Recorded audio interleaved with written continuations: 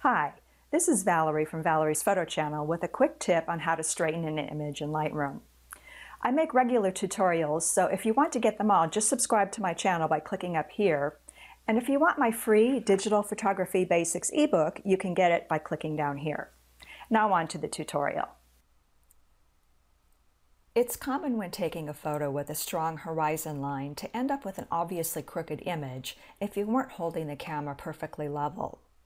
But Lightroom offers several fast and easy ways to fix this. I picked this image because it has a strong horizontal and a strong vertical, and you can see that the lifeguard tower is leaning towards the left and the horizon is crooked.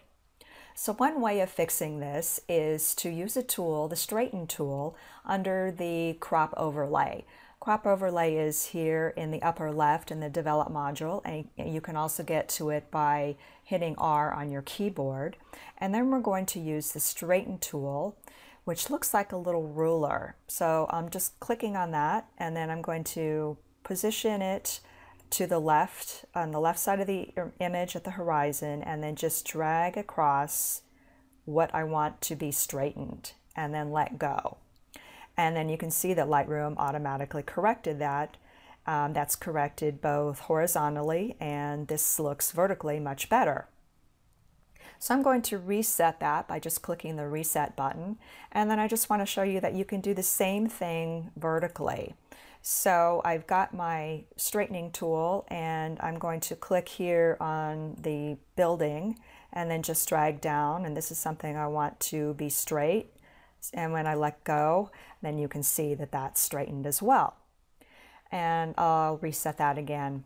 And other ways you can use this tool, you can just grab one of these handles in the corner, and then you can manually rotate the image. Though of course it's a little harder to be precise, but sometimes you might want your image angled in a certain way. Or you can just simply put your cursor into this box here, and you can manually type a value in. So I'm just going to click on reset and close that out. And then I want to show you another way. New in Lightroom 5, if you have Lightroom 5 or higher, there's a new tool under Lens Corrections called Upright. And Upright is a really great feature. You can use Upright to straighten a horizon with one click or correct perspective and distortion. And it's especially handy if you're photographing buildings and they look like they're leaning in your image. So first I'm going to enable profile corrections.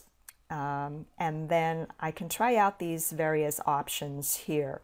And sometimes it takes a little bit of trial and error depending on your image to determine which will give the best effect or the best correction. This one is pretty simple.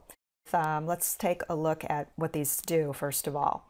So Auto gives you vertical and horizontal perspective corrections, and Level will correct the horizon, and Vertical will give you vertical correction, and Full will give you horizontal and vertical perspective corrections. And it's also the best one if you have extreme distortion. Say you have buildings that seem to be going at all sorts of weird angles and lots of columns and that sort of thing.